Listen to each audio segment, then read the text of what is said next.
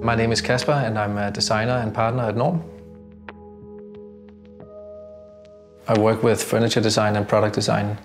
The materials that we've chosen for the grinder are diverse. They're both a soft plastic version and a metal version. They should be easy to clean, and that's something we always try to address.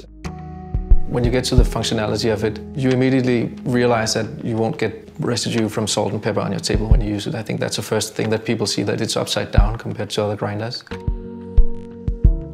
Living with the objects we create should be a subtle satisfaction, not a wow experience every day, but something that just is pleasing to you as a human.